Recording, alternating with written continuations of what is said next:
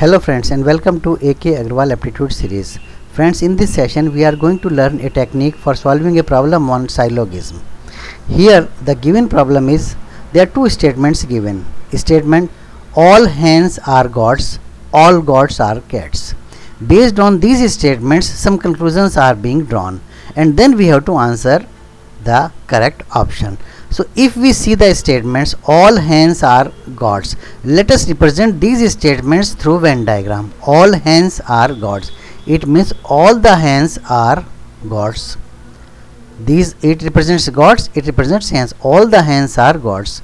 Second statements: all goats are cats, all the goats are cats. This red represents the cats, so all the goats are cats. These are the two statements given, represented by a Venn diagram. Now let us see the conclusion. All the cats are goats. All the cats are goats?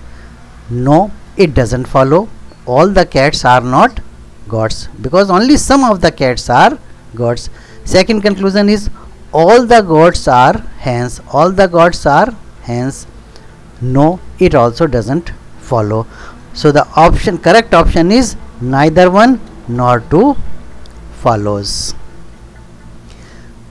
So friends, let us have one more question of similar type. Here the two statements given are statements: all teachers are students, all students are boys.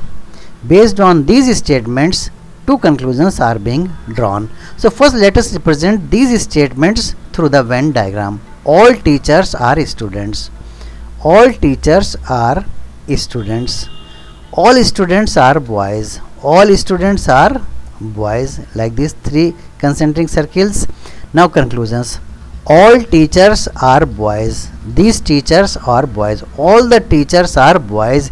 Yes, it follows, all the teachers are boys. Second statement: some students are teachers, some of the students are teachers. All the teachers are students and some of the students are teacher. Yes, it also follows. So conclusion 1 as well as conclusion 2 follows. So both the conclusion follow. So option E is true, both 1 and 2 follows.